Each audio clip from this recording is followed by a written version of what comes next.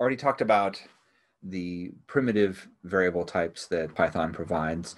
Python provides a variety of higher level types of variables. One type is array-like structures, and there are two distinct versions. One is a list and one is a tuple. So both lists and tuples are zero index. They provide an ordering for a set of things.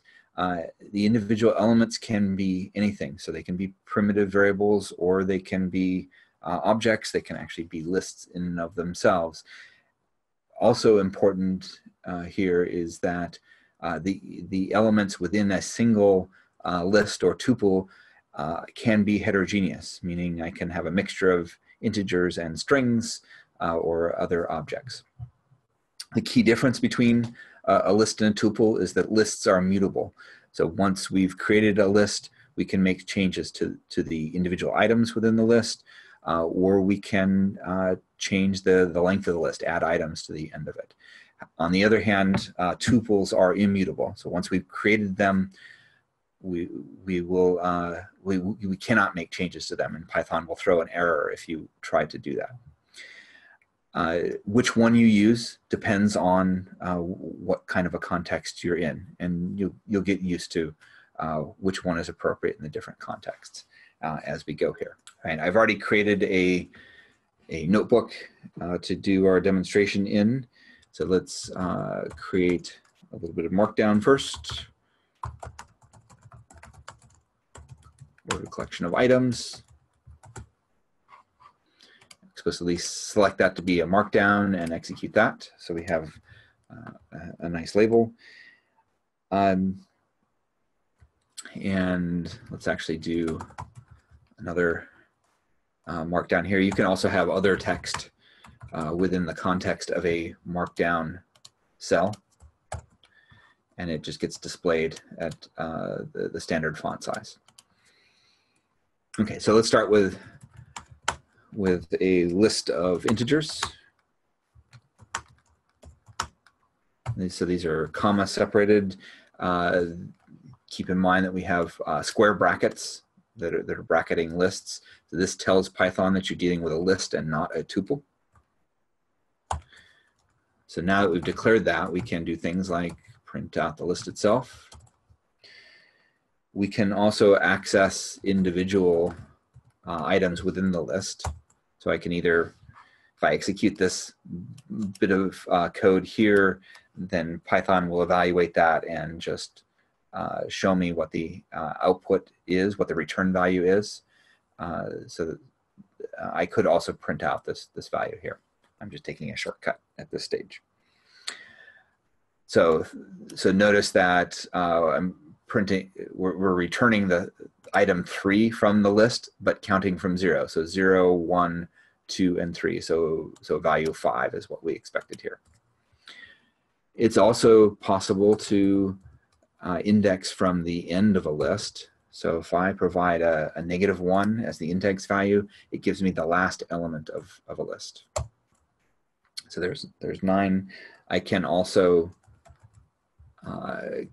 walk from right to left. So an index of -2 doesn't give me the last item, but it gives me the second to last item in the list.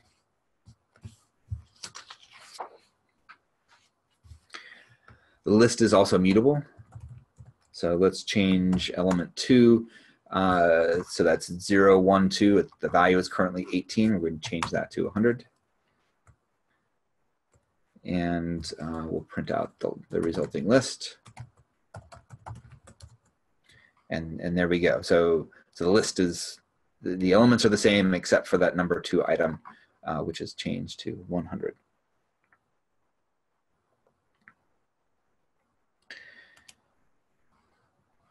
So in addition to being able to extract individual items from a list, we can also extract what Python calls slices from a list. So let me give a couple of examples of that. So my list, :3. So what this says is give me everything starting from the beginning of the list up to but not including element 3 of the list. So 0, 1, 0, 1, 2, 3. So what we're expecting from this is a result which is a list that contains just 3, 7, and 100. And there we go. We can also ask for a range. So if I say 1:4, this says give me a new list which contains elements starting from location 1 up to but not including 4. So 0, we're going to start with 1, 2, 3, but not include that fourth item, the 9 there. And this type of indexing you're going to see very consistently throughout Python. And it takes a little bit of getting used to, but there are good reasons for including the thing on the left, but excluding the thing on the right. We can also ask other questions, such as the length of the list. So the len function will do this for a variety of array-like objects. So that gives me a 5, which is what I expect. Lists don't have to be integers. We can give it a set of strings. And for fun, let's add a value at the end, which is a float. Oops. And now we'll execute that.